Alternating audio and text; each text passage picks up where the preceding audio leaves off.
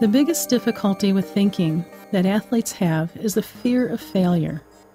Competitive athletes are motivated and dedicated people. The desire to win and not to lose is an important part of the self-concept. However, it is important to keep perspective on the desire to win so that it motivates you but does not interfere with your performance. This thinking interferes with performance when it creates tension or anxiety, when it affects your focus or concentration, or when it makes you give up or not try hard enough. So it is important to reframe the way you think about failure and success. Winning does not make you a better person. What you are doing right now makes you a better person because it shows you are willing to do what it takes to be the best that you can be. You are a person who is willing to use whatever tools that are at your disposal to improve. You are willing to look at yourself. You are willing to try. That's what makes you a better person, both in life and in competitive sports. Winning is often a benefit of that type of attitude. The more that you focus on being the best that you can be and make winning a desire rather than a demand, the better you will be. What does that mean, to make winning a desire rather than a demand?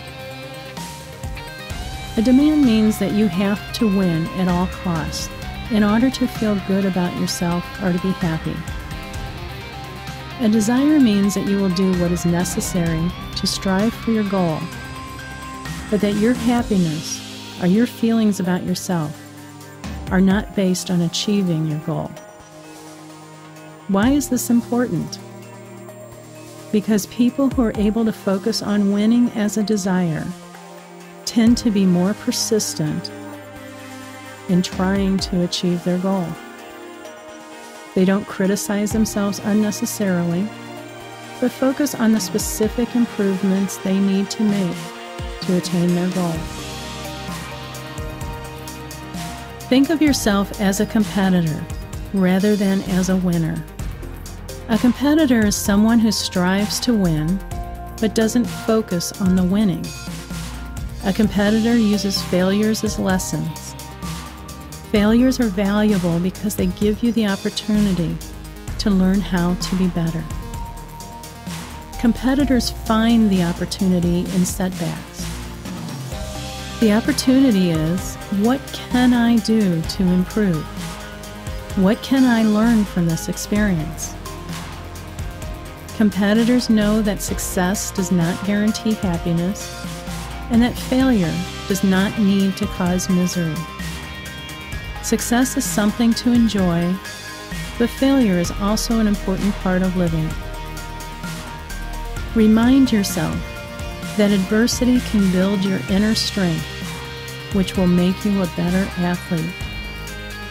If you accept failure as a positive force in your life, it can help you develop patience and persistence. Successful people are persistent people.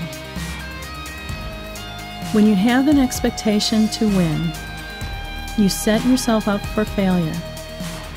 Because when you don't meet the expectation, you are less likely to be persistent or to focus on learning.